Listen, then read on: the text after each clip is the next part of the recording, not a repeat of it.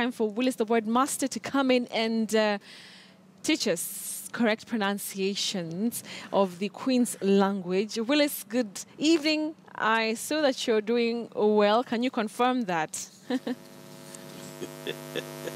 Good evening, Betty. I'm doing fine. Great. And from the look of things are very good in Nairobi with that great musician. Yeah. You know, that is a wonderful talent, Betty, and he deserves, as I always say, a pat on the back. All right, for sure he does. He's great.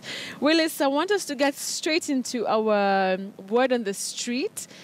Let's just hear what Kenyans said this time round. Said this time round. Said.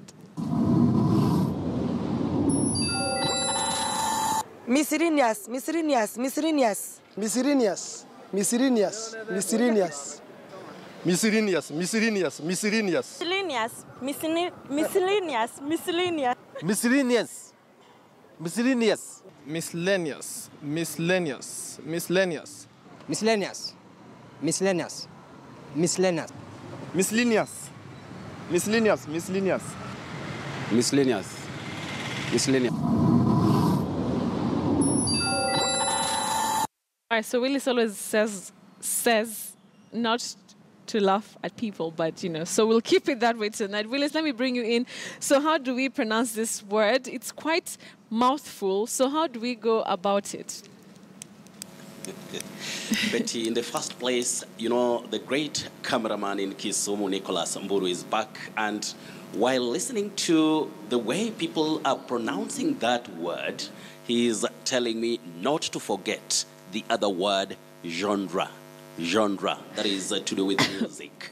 Many people talk of Gina, Jenna, Jonah, but it's genre. Genre. But now, onto the street. Yeah. We say miscellaneous. Miscellaneous. Okay. Many people find themselves saying miscellaneous, yeah, miscellaneous, miscellaneous, miscellaneous, and all that. But the accurate or correct pronunciation, Betty, is miscellaneous. Miscellaneous. So honestly, even that word has given me trouble before when it comes to pronouncing, so I'm happy that you've tackled it tonight, Willis. Thank you for that. Willis, let's move on to this. You're welcome, Betty. And I hope I said the word says correctly, because I remember last time we had a very big lesson with regards to the word say, said, says. Well, learning has no full stop, Betty. Yeah. So in this case, we have to remember that we have the verb say. Yeah. Then you go to says. Says, yeah. Not says. That is the present simple tense form. Right. Then you come to said. Said. That is for past tense and past participle. Yeah. Say, says, said. All right, so at least I learned something last Friday, Willis. Thanks for that. Moving on to this other word, I'll spell it out because I'm not sure when it comes to pronunciation. So sobriquet. I don't even want to try.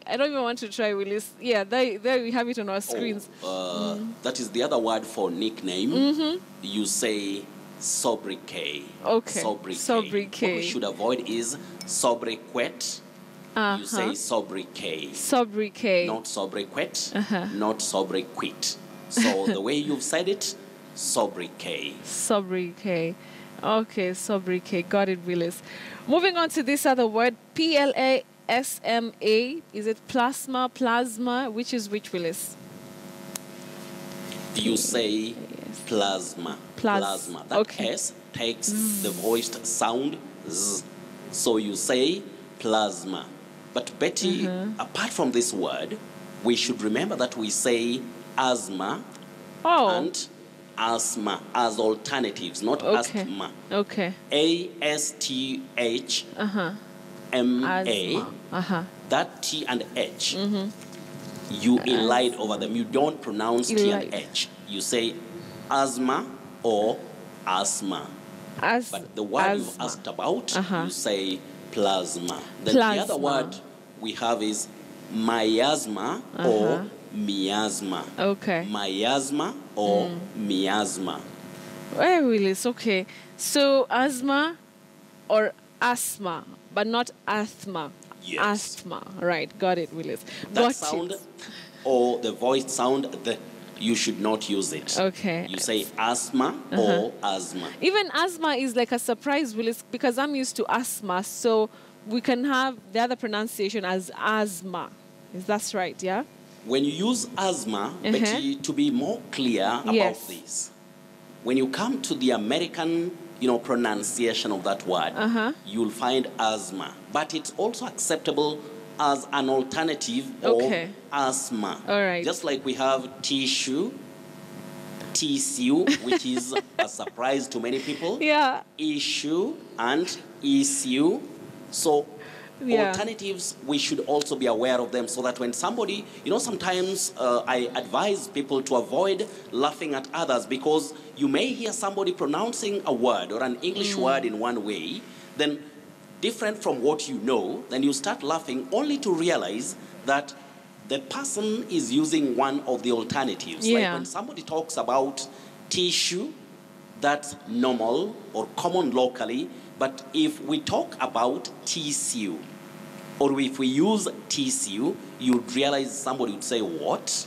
Or issue, what? But issue and issue, tissue and tissue are alternative pronunciations of the two words. Willis. So that tissue word, I know we've talked about it before here, but I've never wrapped my head around that word. But anyway, like you said, it's another way of pronouncing. It happens. Yeah.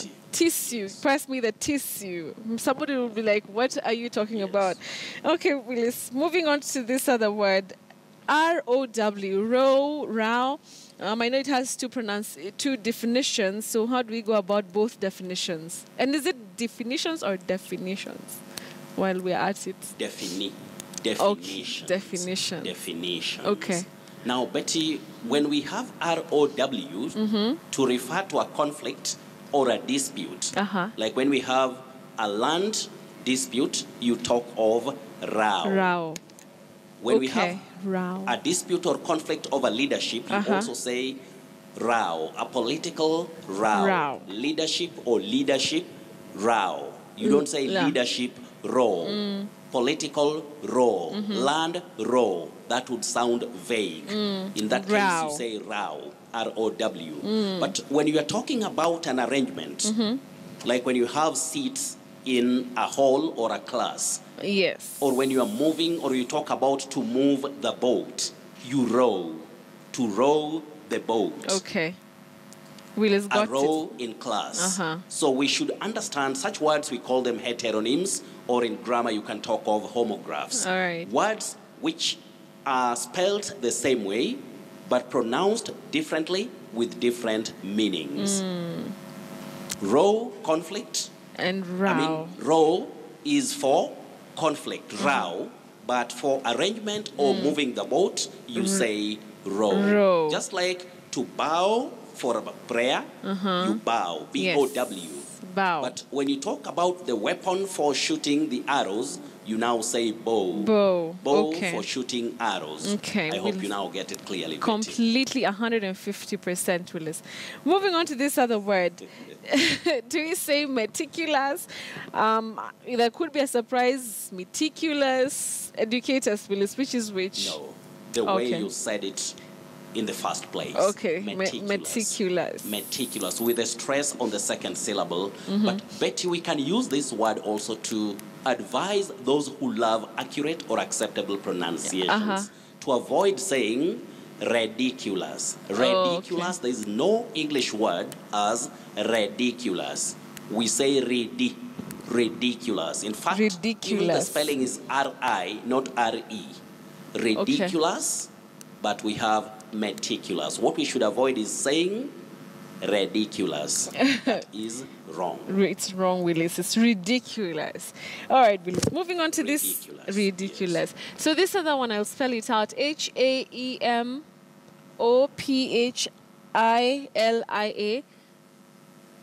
Have you gotten it? Hemophilia. H-A-E. Yeah. M-O-P-H-I-L-I-A. Yeah. Hemophilia.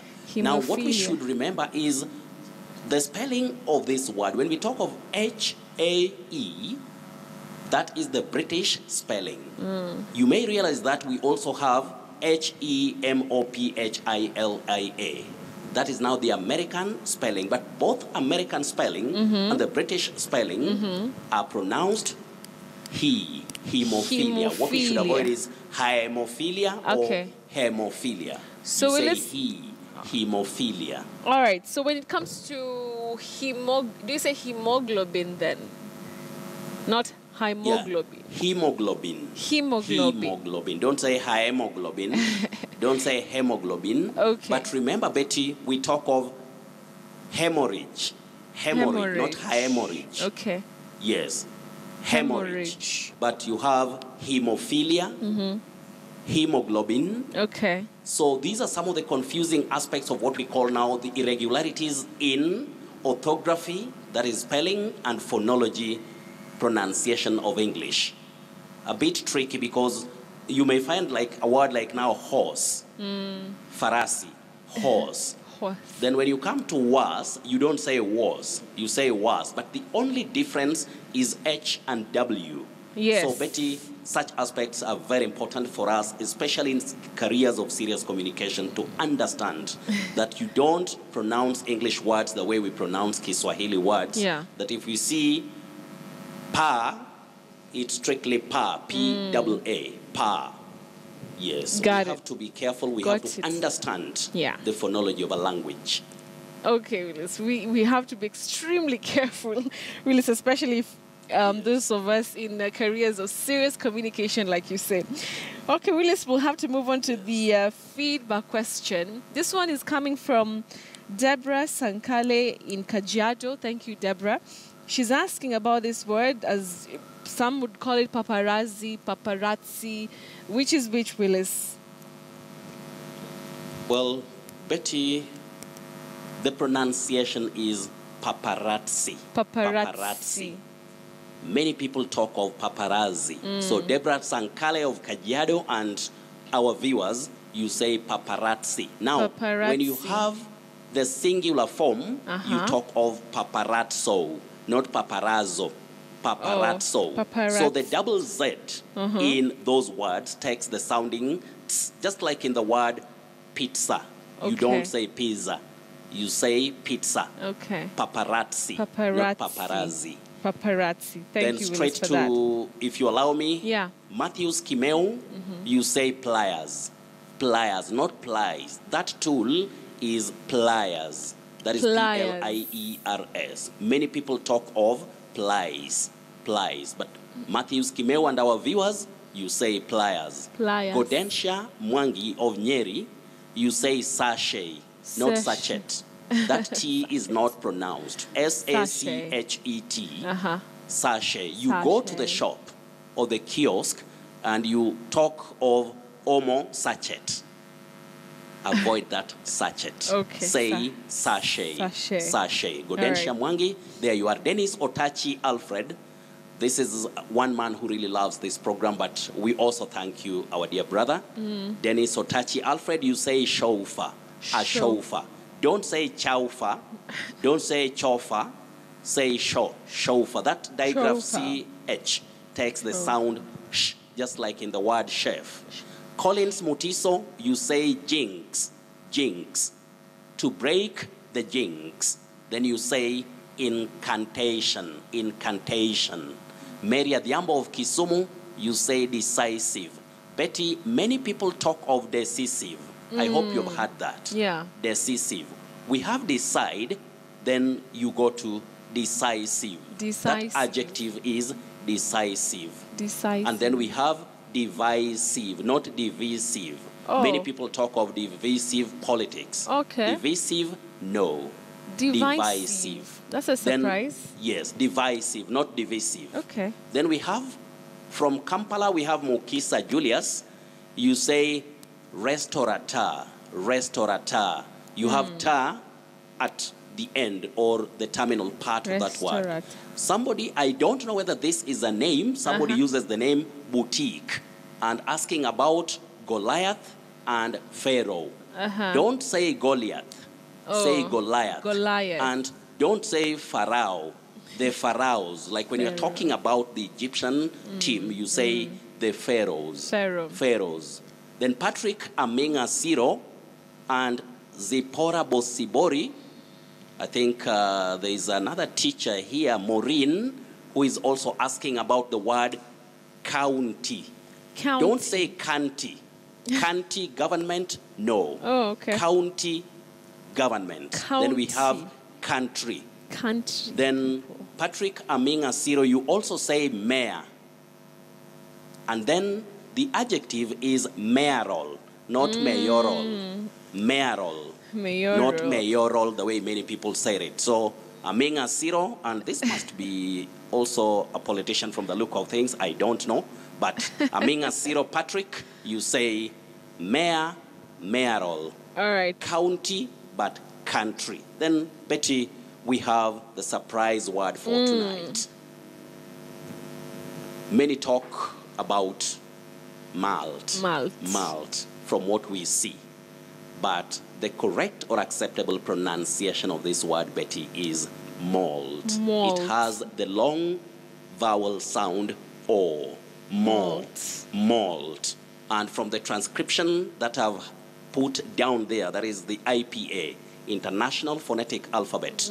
Those symbols I've used there. If you understand them, you'll realize it's malt. All right. Malt, not malt. And Betty, we have cases where we have, what we call now the regular aspects of phonology from orthography also in that case, if I may use that explanation for easy understanding. We have the word halt, not halt. Halt.